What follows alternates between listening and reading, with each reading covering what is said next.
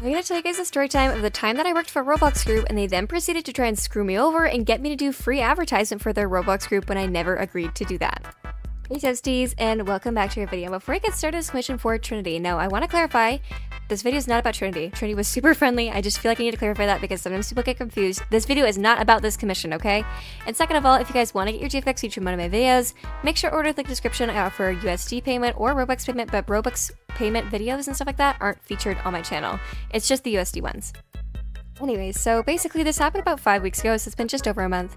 But I actually got an email from a Roblox group. Now this is not like a particularly like famous Roblox group or like super well known or anything like that, but they had like a decent sized group. It was like about 2,000, 3,000 members, so they had quite a few members, right? It basically sent me an email saying, hey, we would really like to get an updated group icon for our Roblox group wearing our group's clothing. Do you think you can do this for us? Here's our budget, blah, blah, blah. And basically their budget was a little bit less than, you know, what I typically do, and they want to pay with Robux, which at the time I wasn't doing. I didn't really like doing that. But I thought, oh, well, maybe I can just use it for a giveaway or something, so I might as well do it. So I sent them an email back. I'm like, hey, can you send me all the information? Then we can organize payment, stuff like that. And they're like, yeah, for sure. And they're super, super friendly, okay? Which is, that's awesome. That's great. I appreciate when people are friendly, right?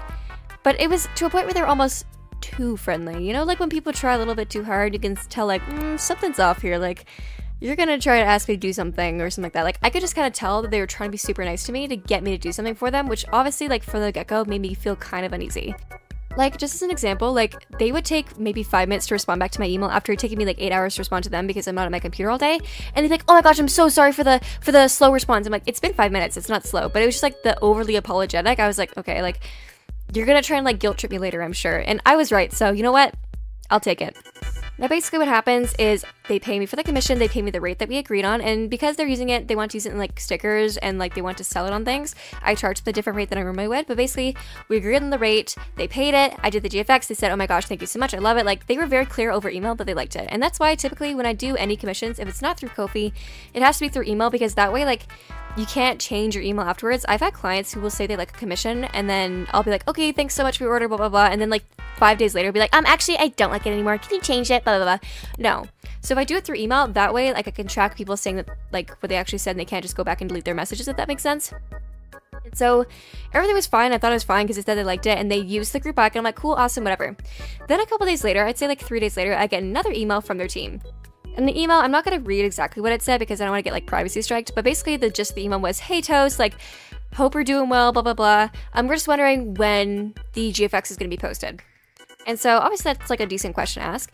But if you go to my Ko-fi right now, you can see like this speed GFX, like this one that I'm showing you guys right now on the screen. There's not a date on this, but it says it was 26 days ago. So this one I finished almost a month ago. And so my GFX like queue to be in a video is almost a month long. That is, like, of course I might post like maybe 2 GFX a day, or I might do more story times, but it just depends on how many videos I post. That determines how long it takes for your GFX to be in a video.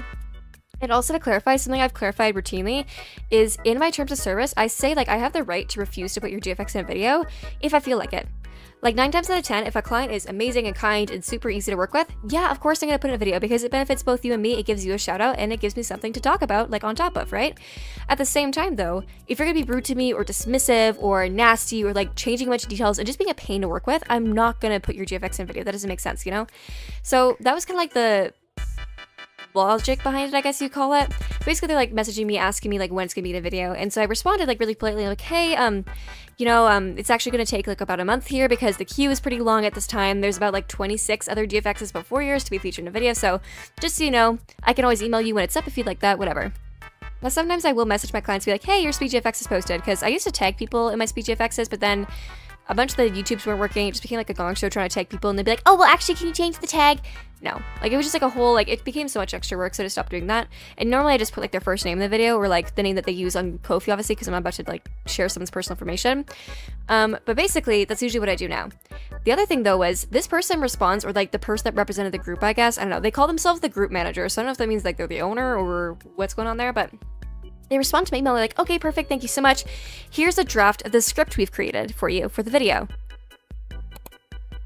Whoa there, wait a second. Script?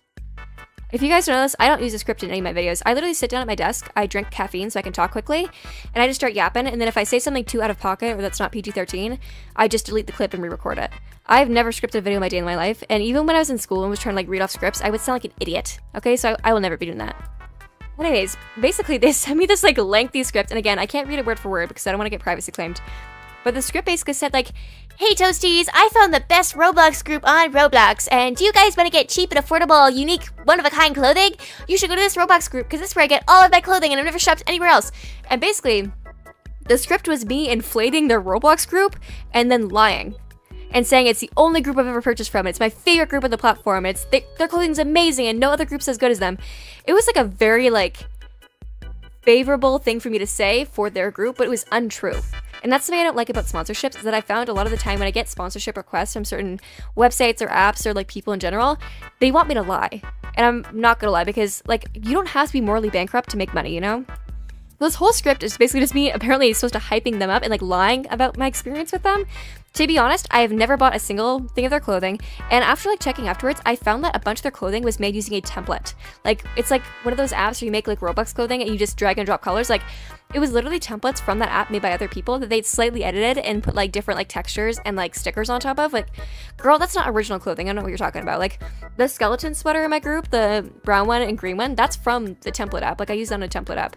That wasn't made by me. But they also say that you can use that stuff if you want to, but then you can't claim that it's original. You can't go around and be like, "Oh my god, guys, like our clothing's so original, we're amazing," and then you're lying. Like, what are you doing? And so I sent an email back. I'm like, "Hey, like, I'm not really sure like what your impression is. Like, I think there's been a miscommunication, but this isn't like a sponsorship. I'm not like advertising your group. And I never read off a script, so I'm not doing that. I'm happy to put like your GFX in a video and say, 'Hey guys, it's a GFX for this group, blah blah blah,' but this isn't like a sponsored or paid for ad or anything like that. Like, I'm not gonna read off like a script and be like, 'The side effects of this medication are death, cancer, blah blah blah.'